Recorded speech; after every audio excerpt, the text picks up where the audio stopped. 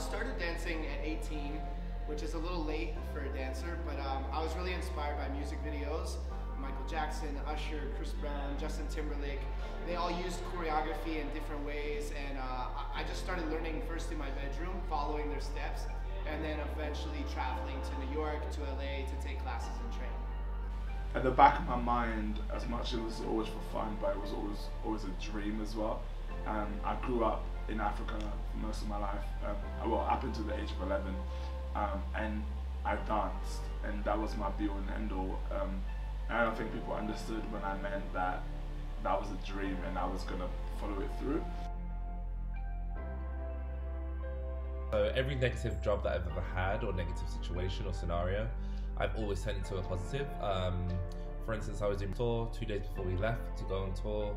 They didn't have like the budget to take all of us in the end. A lot of the shows got cancelled, so they ended up doing 2 shows in Mexico, and they could only take 6 boys rather than 8 or 9 of us.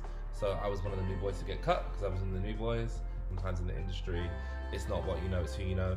So that's also a thing as well, and you can't let that affect you or get in terms of get in your head, because it's your path, it's different scenario. I decided to get myself a new job working as a creative director for a company that I've wanted to work for a while, called Tabs, who are like Emmy Award winning choreographers and creative directors. So I got a job with them. When you face rejection, you really have 2 options. You either can let it motivate you, or you can let it hurt you and bring you down. It's easier said than done. You know what, it's not even a case of that I don't get told no, it's that I'm kind of past looking for it. Nowadays, if I got asked for a job or I'm on pencil and then get a random email saying, oh, they got released, I'm like, oh, okay. It's a lot easier now, because like I said, the older you get, the more you do. I knew what I wanted and I knew what I wanted to be, and there was no question about that.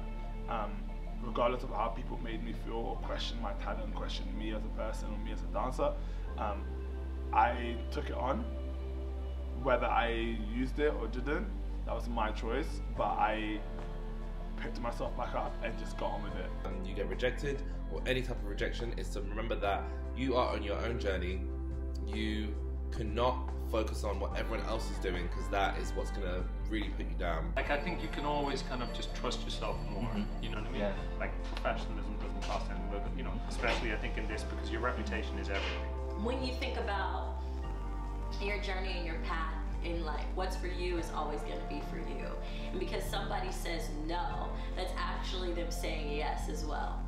At the end of the day, that's what you have to do. If you're going to get rejected, you have to keep going. It's the same thing in any industry. The artists have to do the same, the dancers have to do the same, the creative directors have to do the same. Everyone does.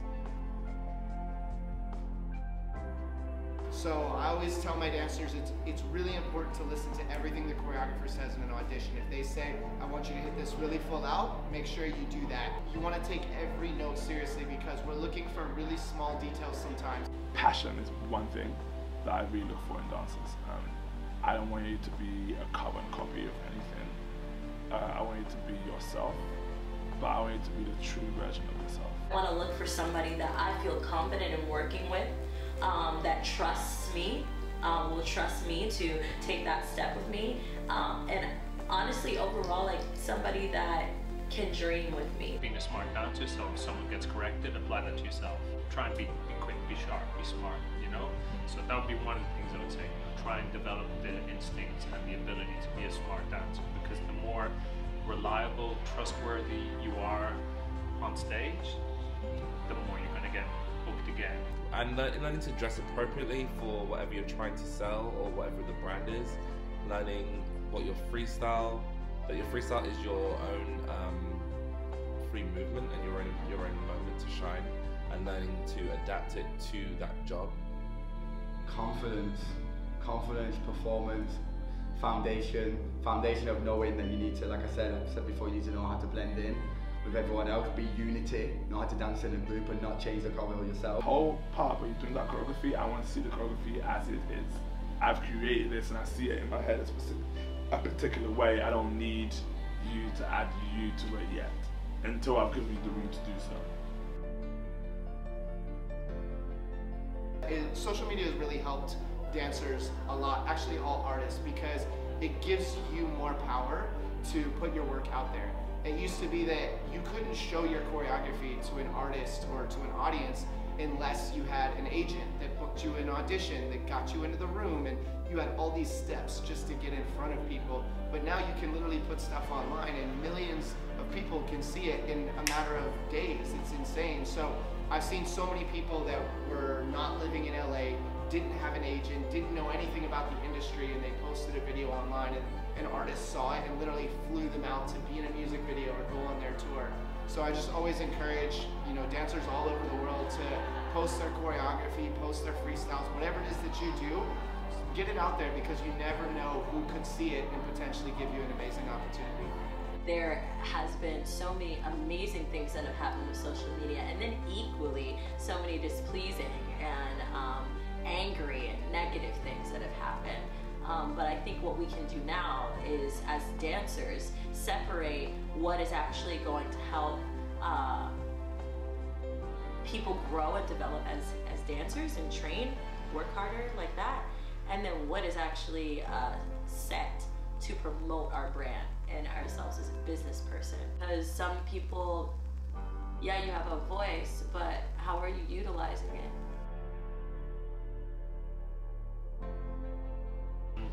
Take responsibility for learning, and I don't just mean in class, but like often I hear people ask questions that I'm like, you could Google that, and I'd still answer it, of course, but I'm like, you could have Googled that. Like, take responsibility for your learning in that way as well.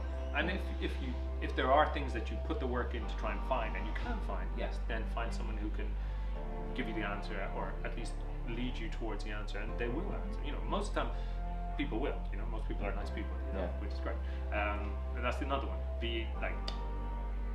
People will know if you're not actually nice. One of the biggest things on the forefront of my mind is that you have to be open to not just thinking about what your body needs to do in a job, but go past the physical and get to also the emotional, the mental, and the spiritual part of your career. Those are just as important, if not more important, than the physical stuff. It's one thing to do steps, it's another to experience them.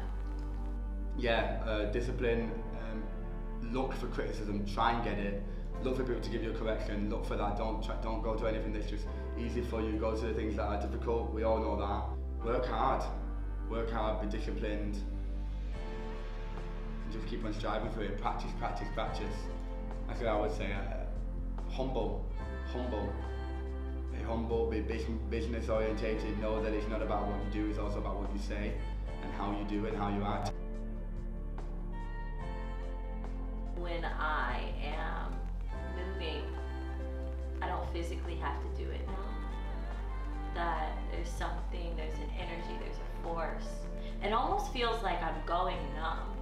I'll take class, or I'll be choreographing, and I'll feel like I'm so drained. Why am I feeling such a drainage?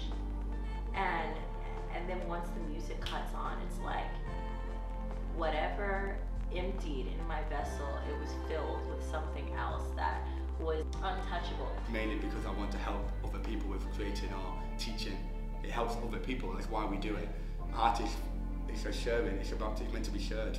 You're not going to keep it to yourself, especially when it comes to teaching. I don't like to do that, so yeah man, it's just about, it all links to a feeling, whether it's for me dancing wise or creating wise for me personally as well, but creating wise for other people as well. I want everyone to just feel what I felt at that moment, and when you get that, there's nothing like it. When you see everyone else in it and you're like, you've linked with me for that second, and you're there with me, yeah, it's the best feeling ever. The kabuki, which is like the curtain, drops, and behind it I'm like, oh god, here we go. Right, the moment that crowd goes wild and the kabuki drops, it's just like urge of energy just goes through me, and I'm just like, oh, what was I talking about? I could be absolutely shattered, but somehow I find the strength to do it, and I just love it. I think there's something really naturally human about a connection between the movement of your body and sound and rhythm, you know, and I think it all comes back to like maybe even the sound of your own heartbeat, like that rhythm, do you know what I mean? But like, I just think there's something that just feels really good, you know, and feels just feels right, I guess. I dance because I'm good at it. I'm good at creating. I'm good at like creating visuals. I like anything that has movement. I like anything that can tell a story. You can do that with movement. You can do that with dance. It's a great way to get in touch with music and like lose yourself a little bit. It's a great art form, and there's so much you can do with it. I think that's what I really love about dance. It can be, dance isn't just the body of humans dancing. I like dancing with lights. I like seeing how I can make content dance, or you know, like there's just like I see movement and dance through everything. The reason I dance is because I love the community of it. I love music. I love being in a space where everybody is excited together and just like vibing on the music.